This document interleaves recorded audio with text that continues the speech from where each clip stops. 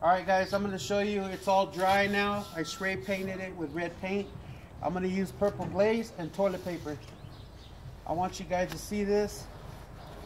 No gimmicks, none of that crazy stuff. I'm just going to put toilet paper, Purple Glaze on the toilet paper and just start rubbing it in.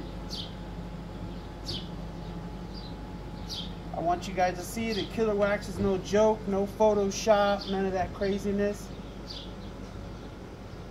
That way you guys can see. There you go.